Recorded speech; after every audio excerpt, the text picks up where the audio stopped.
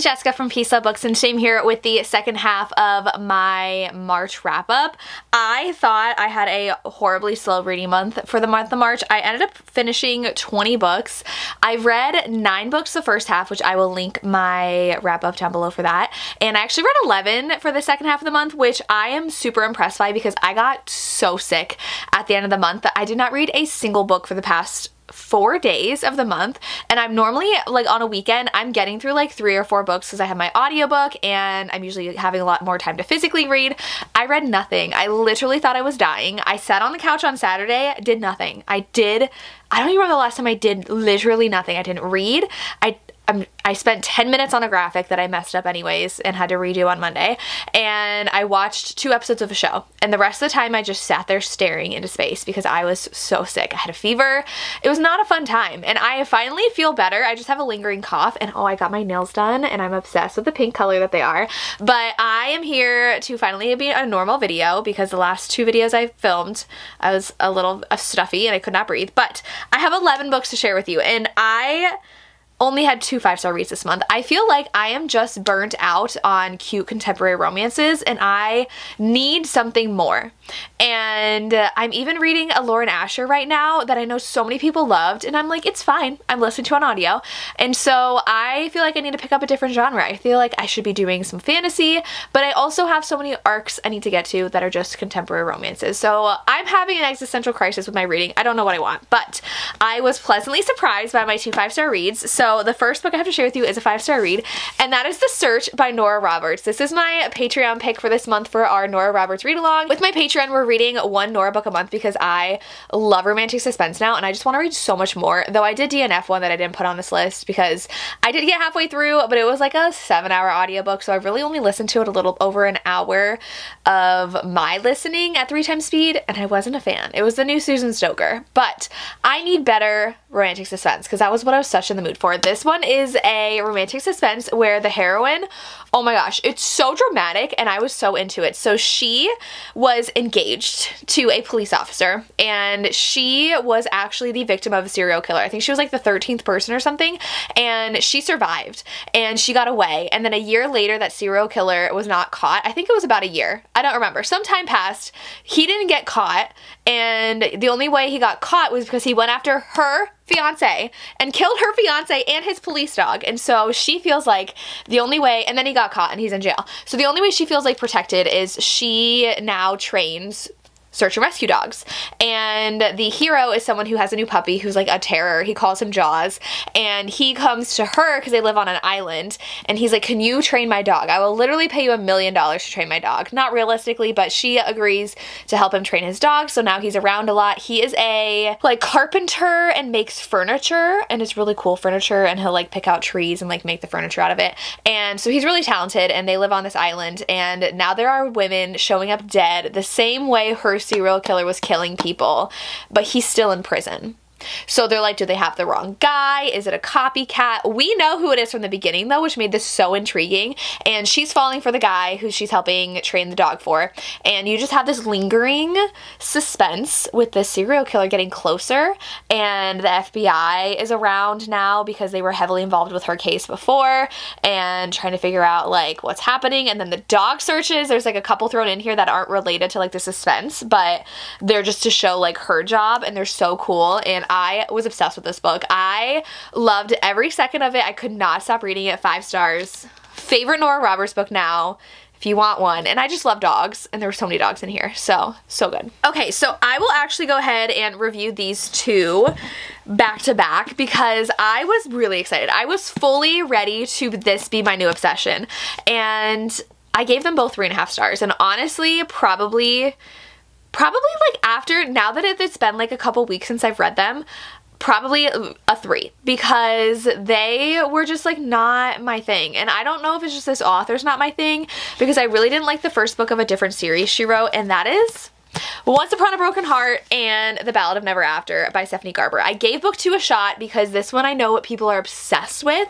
So this one, our heroine, I just feel like she is someone who is not very smart. She doesn't think things through. She just like kind of is thrown into situations as like very helpless. Like, life is happening to me.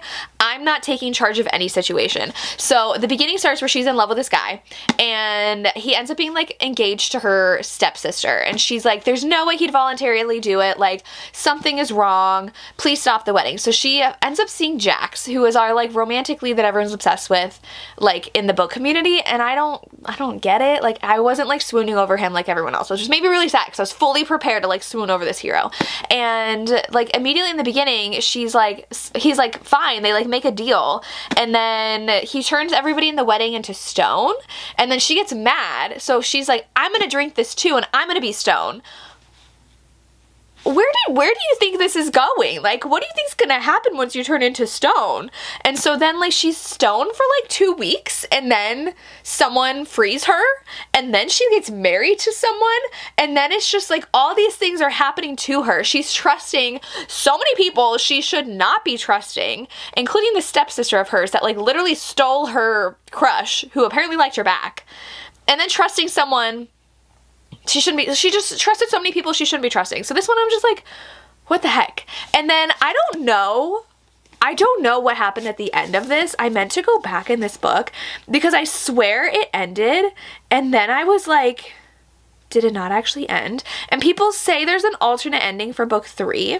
Okay, so I listened to these audiobooks. I got to the end, and then all of a sudden this thing happened, and then other things started happening. And can someone explain this to me? I was very confused. I felt like I literally thought I skipped part of the audiobook and then had to go back, and then like something different happened at the end, and I don't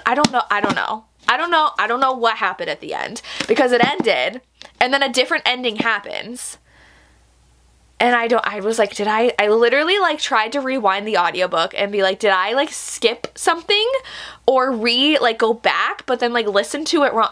It was very trippy when I was listening to this. But this one was book 2.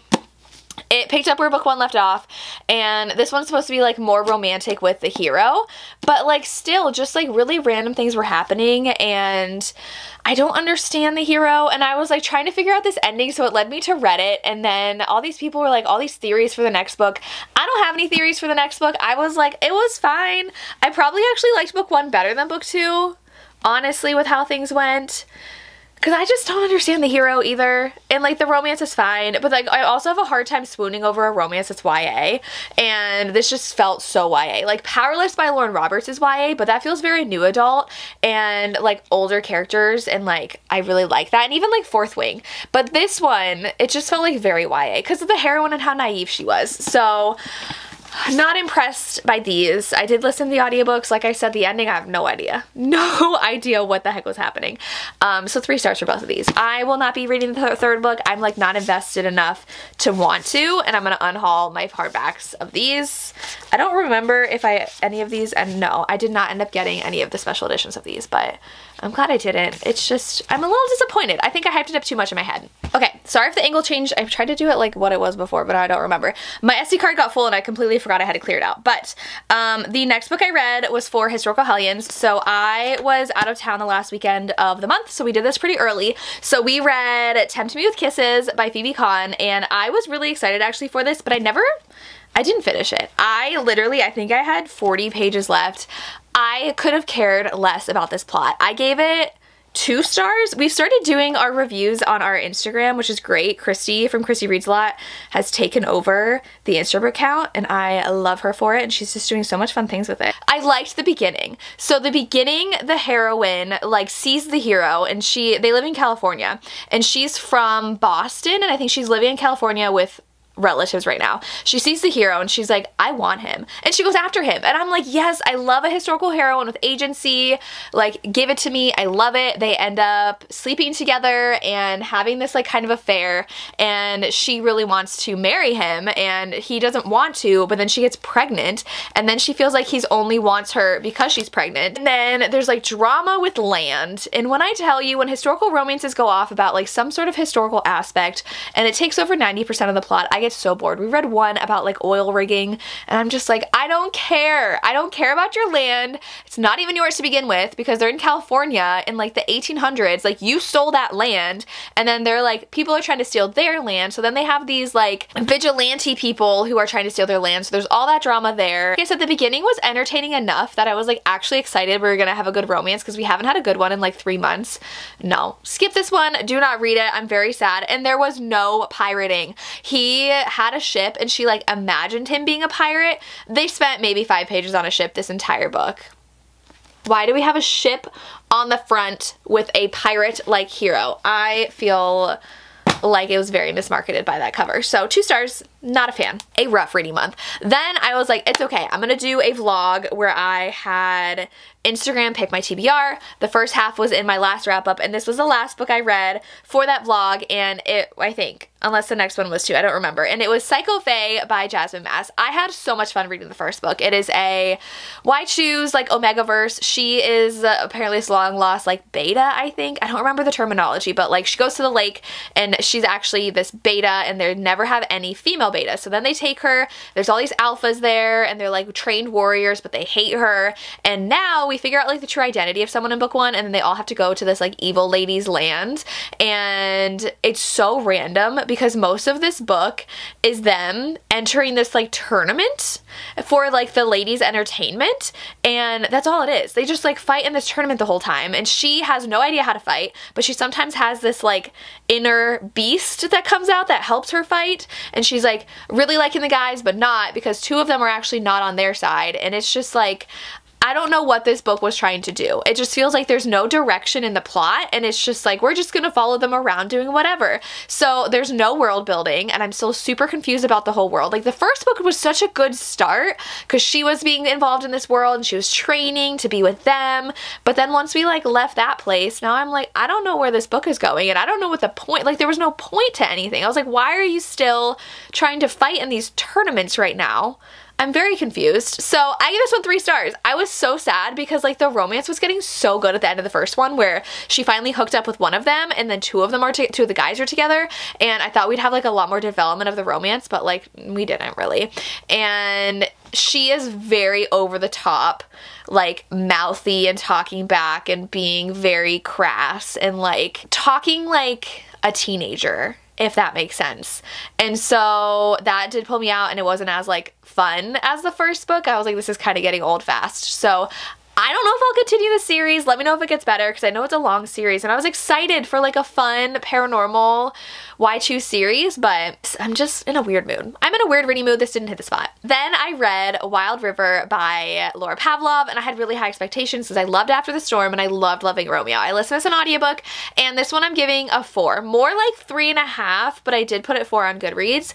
This one just, I know one of the tropes is why I didn't like it, and it's like enemies with benefits, where they're hooking up and refusing to believe that they actually like each other. So this one's a hate to love. He's a lawyer, and she is back home to take care of her dad, and immediately she like doesn't trust him because of things happening with her dad, and she's used to taking care of her family, so she goes out of her way to take care of her brothers, even though they don't really like help her or like her or appreciate what she's doing. And so one of them can't hold down a job, so then she's like trying to get people to give him a job and just trying to figure out like things in town, and it's their romance, and it was cute. Like, I really love this world, and I really think I gave it 4 stars because of the found family aspect. Like, the side characters make this series, and they made this book. I loved Beefcake, this little kid that is one of their sons, and it's just like a group of friends, so they all get along so well, and I love seeing all of them, and I just love the dynamic of the town so much, and like the atmosphere of the town is so great. This one, just like the chemistry between the romance and the couple was not my favorite, but the rest of the book was amazing. So that's why it's 3.5, but I rounded it up to 4 because the rest of the book was so good. I really love the characters, I really love the town, and I really love the setting of the book. So I know this is not a lot of people's favorite, and it's getting like 3 stars from a lot of my friends too, so sadly I didn't love it as much as Loving Romeo, and I wanted a little bit more from it, but overall still a really solid small town romance in the series, just not my favorite. So 3.5 stars for this one. Then I was like, I need something I'm going to love. Like, I'm tired of reading books that are just like good, and I do like them and I would recommend them, but I'm not obsessed with them. So I was like, Elizabeth O'Rourke, she is going to be it for me, because I read Between the Devil and the Deep Blue Sea, I think that's what it's called, obsessed. I loved it last month. So I was like, let me start at the beginning of the series. So I read A Deal with the Devil. I gave it 3 stars. This was not angsty, and I don't know. It's just like, he's a billionaire, really rich, and she's his assistant.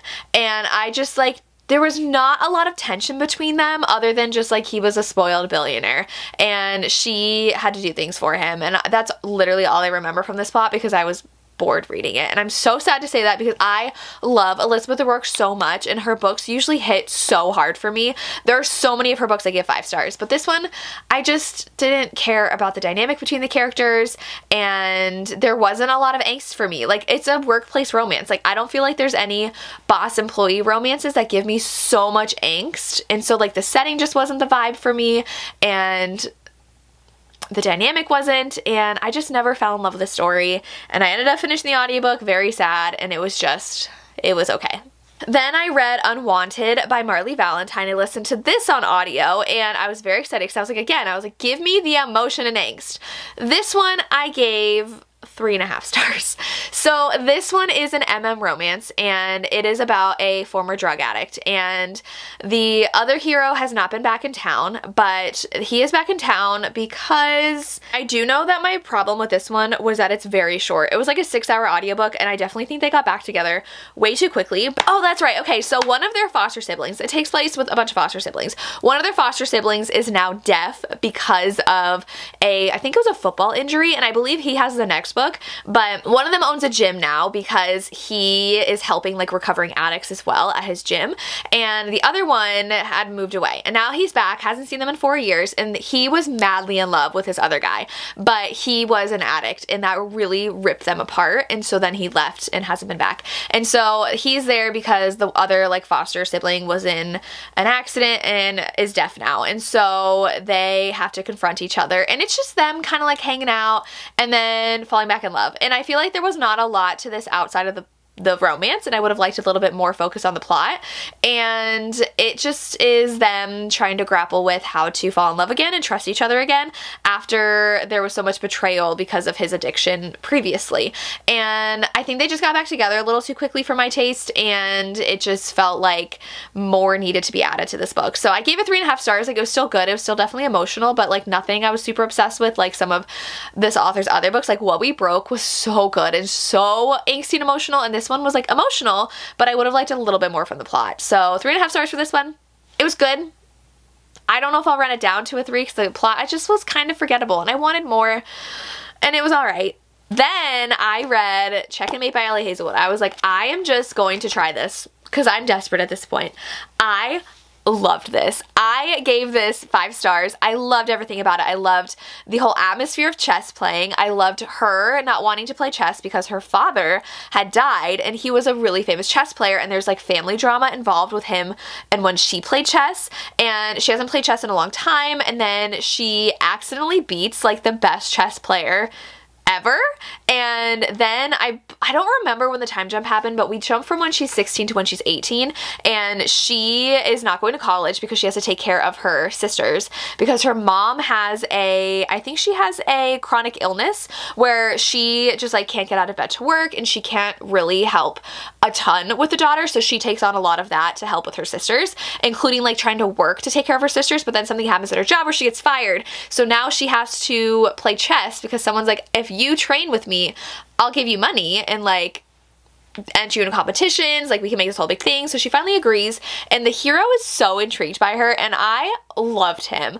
I love a stoic hero who's also like very good at like whatever he does, whether it's like sports or something, and he's just like a master chess player, and I don't know why that was so attractive to me, and he really likes her, and then they play, and I love it when they play against each other in their sport, which very rarely happens in sports romances unless it's a like MM or FF romance, but chess, she's playing, and this had so much commentary like Ellie Hazelwood's books do about a woman in a male-dominated field, and I love how this explored that. I loved her sisters. This was such a funny romance too. Everything I could have wanted in a romance at the time, I got with this, and I gave it 5 stars. I was obsessed. I loved their story so much, and she traveled to different tournaments and dealt with like different people, and just like her confidence in like how much of a mind game being an athlete is too. So just like trusting in yourself and being able to perform how you know how you can perform. I loved this so much. 5 stars. And I was like, why do I want to play chess now? Not really, but like chess is cool. I loved it. Then I read the ebook of Catching Feelings by Maren Moore, and this one I gave 3.5 stars. This one is a baseball romance, though there's not a lot of baseball, so don't get too excited about that. This one, the hero's a catcher, and him and the heroine have a really hot one-night stand in the prologue. And the heroine's adamant that she hates him, and he's just this very happy-go-lucky guy. He's very rich, and he really likes her, and they hook up, and then she's like, never again. And so she's like determined to never be around him, like him, anything like that. But she has her mom, her dad had died in a car accident, so her mom cannot drive anywhere, so her mom never leaves her house. She can't hold down a job, and so her mom's about to be evicted, so she has to give all of her money she has to her mom, and so she's like, I can't afford the dorms. And the hero overhears something about her talking about it at a party, and he's like, I literally have a house to myself because my parents pay for it. He's super rich, like I said. He's like, stay in one of my guest rooms, and she's like, no, but he is so adamant because he's such a good guy. He is so head over heels for her, so in love with her, and he's just like, I just really want to help. And so she finally lets him help, and then it's just like your run-of-the-mill really cute new adult romance. It didn't really give me anything extra that I really wanted, and it was a lot of her not trusting him and trying to push him away, and he was just like smitten with her and just like really wanted it to work between them. And like I said, it was really cute. It was just a cute romance. She did have a different jersey on that she wore to his game, and he's all like, you don't wear someone else's jersey. And then they start hooking up again, and again, it's just like that trope that's not my absolute favorite of hate to benefits to lovers, because then it's like, oh, I could never trust you kind of thing, and I'm just like, I would like a little bit of a difference in my romance. So, and then there's just like a lot of random things that they did together, and it was fine. It was cute. 3.5 stars. I think I did round up to 4 on Goodreads as well for this one, because like it wasn't a bad book. It just wasn't anything special like blow my socks off. So 3.5, 4-star romance. 2 more left. Then, oh, I already talked about the Stephanie Garber. So the last one I listened to in the month, which is Mafia Madman by Mila Finelli. I gave this one 4 stars. This one was one of the ones I enjoyed more of the month, because this is a captor-captive mafia romance, and I just feel like I need to go back to my roots. Dark romance, mafia romance. This one, the hero is like 12 or 13 years older than her, or 15 years older, I don't remember. He's like a mafia boss, right? She is the daughter of, I don't remember if her dad's in the mafia, but her sister's married to another mafia boss. He's from books 1 and 2. And so she is in Europe working for a fashion designer, and no one knows who she is. And the hero is actually a like investor in the designer, so he's at the show. He instantly recognizes her, but he's instantly also like, oh my god, she's hot and I want her. So he kidnaps her, and a lot of this book takes place on a yacht. Like that's like the main, it's very like enclosed. I would have loved for them to go a little bit out more often, and that's why this didn't get like a complete 5-star read for me. But she ends up being kidnapped, and then they fall in love, they have a lot of sex, and then her sister tries to find her, so then they have to protect her sister, and then like more mafia stuff happens at the end. So I had a lot of fun. It had a lot of ingredients I love in a mafia romance. We have the age gap, the hate to love, like opposite sides of the mafia, and she actually had seen him when he was kidnapped by her sister's husband, and so he's mad and remembers that, so he kind of wants revenge, but like not really, because he really likes her. And it was a lot of fun. I just really had a lot of fun. He is a single dad too. We didn't see like a ton of his kids until the end, but it was fun watching the heroine like really fall for him and like hating herself for falling for him. So 4 stars. I'm excited to continue on in the series. My library has the audiobooks, so I will be going through audio for this one. And that is the rest of my March wrap up. The month of March I had 2 5-star reads, which is so sad. I need to like just finally sit down and read like the Boys Atonement series. I need to finish Magnolia. I was like, do I have to go back to the Addicted series just to like feel something out of these romances? It's just been a hard reading month for me, and I need to find what it is I'm looking for, and I just don't know what that is yet. So if you have any recommendations, you're like, you are for sure gonna give this 5 stars, read it, let me know. But those are all the books that I've read in the second half of March. Let me know what you've read. I would love to hear, and that's all I have. As always, thank you so much for watching, and have a good day. Bye.